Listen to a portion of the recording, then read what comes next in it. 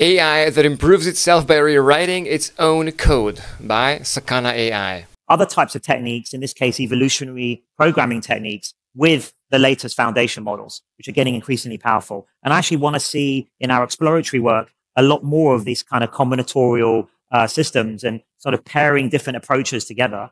One of the things, a self-improvement, someone discovering a kind of self-improvement loop would be one way where things might accelerate further than they're even going today.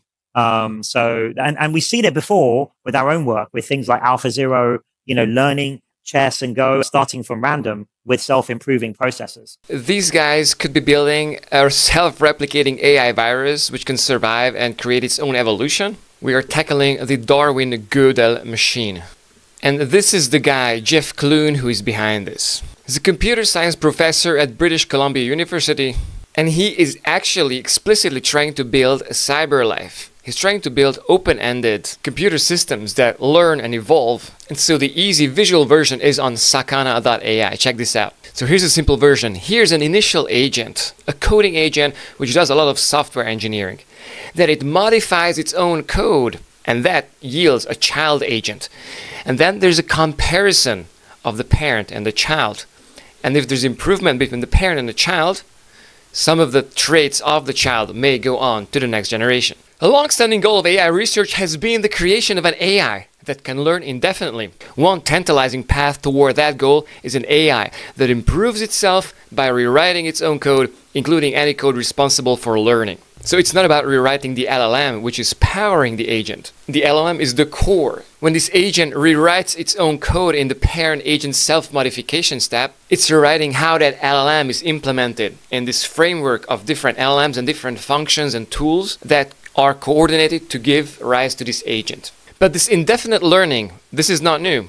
The idea, known as a Gödel machine, proposed by Jürgen Schmidhuber decades ago, is a hypothetical self-improving AI. Aschenbrenner calls it the automated Alec Radford. It's the auto-improving AI. It's the AI which makes better AI. Sometimes you just cannot know if an improvement is going to be good or bad. Sometimes a modification in the code is only beneficial if combined with another trait, just like in genetics, and that's where the Darwinian part comes in. And so we, in collaboration with Jeff Clune's lab at University of British Columbia. So these are the Japanese guys at Sakana Lab, working together with Jeff Clune's lab. So they propose something more feasible, a system that harnesses the principles of open-ended algorithms, like Darwin and evolution, like yourself, to search for improvements that empirically, not theoretically, improve performance. Instead of proving that the next AI is better, they're just using benchmarks as a proxy. But crucially, they're not just evolving one agent and have it linearly,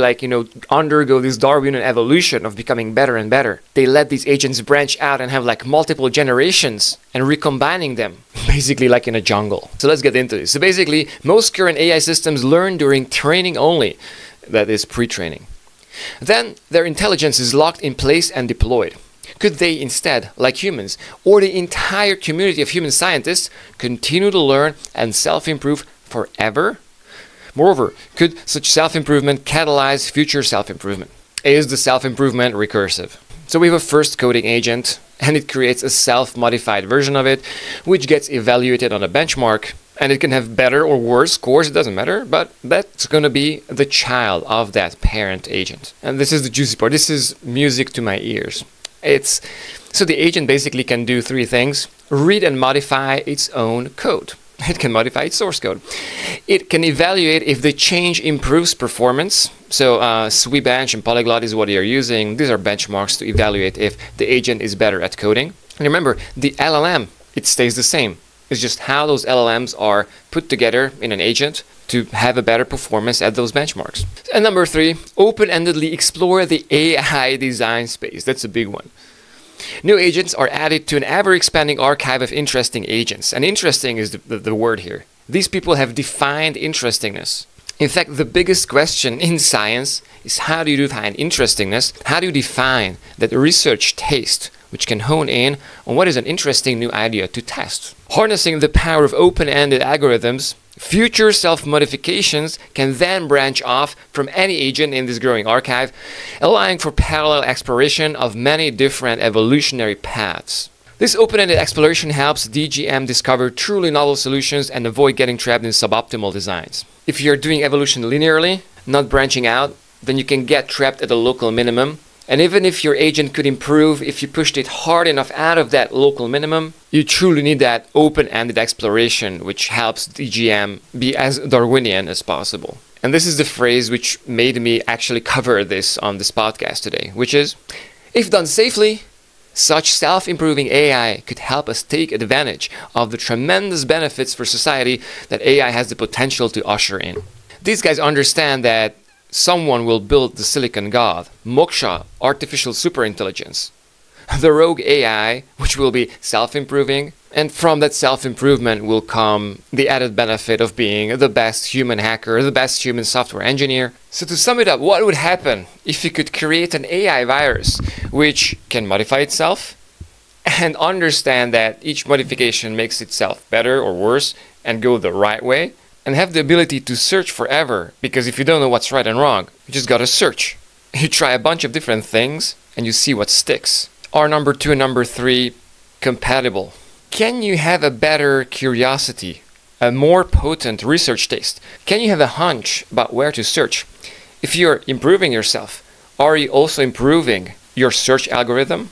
If you're becoming smarter, are you becoming smarter at science, knowing what stuff to try, what experiments to run, and what child agents to create? So let's read on, because if this shit is working, then this could be literally the start of cyber life. So these are the different agents, and you can see the lineage of who comes from who, like which is the parent, the grandparent, and the child. And they had to create all these different branches to finally find in the search space the one that ultimately became the best engineer. Agent 56, son of Agent 47. But the crazy part is this. So on the x-axis, you see the iterations, how many times like a new agent was generated. These are the number of generations, if you want. So the flat part is where like mutation happens, where the organisms are mutating, searching for the next improvement. And sometimes they find those improvements, but those improvements make it worse at the SWE-Bench. So this black line represents here that Agent 56, which at the end managed to be the best agent. But it took a weird path. In fact, at the beginning, it was worse. It has gotten worse than its parent. But those steps were crucial because, for example, the first step is where this non-empty patch validation and retry gene got included in the agent. And so that stuff just made the agent worse. But later on, combined with other genes, combined with other traits, maybe that was something that contributed to the agent actually winning out. Here's another one, more granular, file viewing via lines. That stuff improved the agent, but it was still not state of the art. And then you see our best agent improving in huge steps after that, but some of the steps set it back on the SWE-Bench. And what I love about this benchmark, what I love about this autonomous agent, which can self-modify, is that they let it fail. They let it take a detour. They let it explore weird corners of design space, the weird corners of like how to do software design. And even if it's failing on the test scores, like your child failing in school at math, they let it continue to run because maybe those failures will ultimately turn out to be his biggest advantage. And so I love how these guys combine like the recursive self-improvement shit with Darwinian evolution, because Darwinian evolution is what's going to make cyber life a thing. It needs to survive on the wilderness of the internet, where it will have to modify its code no matter what. So I'm glad to see these guys from British Columbia University trying building these like self-replicating AI viruses. Now you want to compare LLMs? Here it is. We got O3 Mini, we got 3.5 Sonnet and 3.7 Sonnet. And so remember I told you that the agent is this body and the LLM, the chatbot, is just the soul of it or the heart? You build the body and put O3 Mini in its heart. Turns out that the model can do some improvements. But when using Claude 3.5 Sonnet, that's the one that went from 20% to 50% on the SWE-Bench. And with 3.5 Sonnet, we went from 19% to 59%. And so for SWE-Bench, the software engineering benchmark, it turned out to be Claude Sonnet, which was making the best improvements on itself. But on Polyglot, which is also a software engineering benchmark, but it's like a code editing, not a code writing benchmark, O3 Mini was way shittier at 14% at the beginning, made it to 30% by the end. And Claude 3.6 and 3.7 Sonnet made 1 or 2% improvements on the original agent. Let me know in the comments why you think that SWE-Bench was the one where agents could make so huge leaps in their own architecture that this evolutionary Gödel machine went from barely okay to really good. And what it is about the polyglot benchmark that was so hard for agents to improve on. And now they are getting to misalignment. Check this out. The prospect of AI systems that autonomously enhance their own capabilities, recursive self-improvement, naturally brings the important topic of AI safety to the forefront. I'm looking forward to finding out what they mean by AI safety. Before reading it, what do you think? Is it gonna be alignment by lobotomizing and censoring and sanitizing the AIs? Or are they actually thinking about the thriving and the long-term beneficial impacts of AI on human society? And then they continue. When an AI can rewrite its own code, it is crucial that its development is safe and aligns with human intentions. Alright, modifications optimized solely for improving performance on a benchmark. Improving performance on a benchmark is generating maximum money. If your benchmark is user satisfaction and corporate profits, then you will optimize for an AI which does what you're asking. But this too complicated for manual human oversight. Are they talking about the AI endgame? Are they talking about the superhuman coder which will be programming 1000x human speed? From the outset, DGM has been developed with safety in mind. All self-modifications and evaluations occur within secure, sandboxed environments. The AI cannot get out. Under human supervision and with strict limits on access to the web. The AI virus is safe. It's not gonna get out. However, we did notice and documented in our paper instances where DGM hacked its reward function.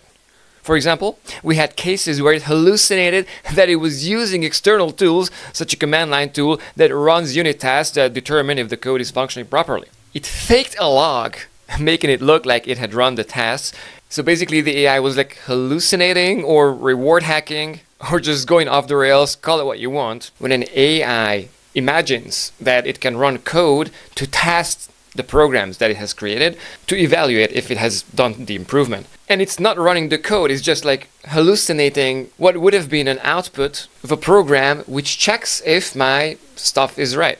So this interesting incident happened where the AI self-modifies to become better, supposedly, and then it runs some tests to check that it has become better. You write a bunch of software just to test if the new agent, your child agent, is better at doing software engineering. But these test software that you pretend that you wrote doesn't exist. You just make up a text file with the output of what such a test software would have output had it existed and had the program been like perfect. And so this is reward hacking in a sense that these Darwinian agents need to produce a better version. They are incentivized to create a child which is a better coder than themselves. And so inevitably you're going to have these behaviors where one easy way to make your agent better is not by making it better, but by getting access to the grading system. But hang on, the plot thickens. The authors created a tool use hallucination reward function.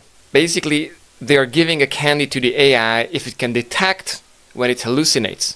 Each time the AI discovers that it's been making up shit, it gets the candy. However, in some cases, it removed the markers we use in the reward function to detect the fucking hallucination. So sometimes the fucking AI just goes ahead and deletes the lines where it gets the candy when it detects that he's making up shit. Not only the AI is sometimes straight out lying or cheating, it also is like very good at hiding its own traces.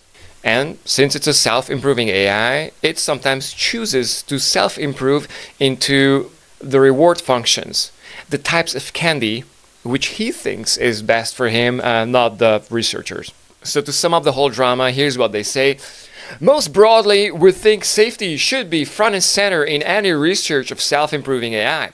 The community needs to continue to research how to explore this promising, powerful area responsibly, including creating systems that are aligned throughout their self-improvement or even enhance their own safety, transparency, and alignment. This sounds like the most corporate bullshit sentence of the entire paper, and I don't blame them because they have to include this stuff. What I'd really like to know is what these guys think in their heart of hearts. Do they just want to release any self-improving AI virus because they know that's the best solution for AI alignment?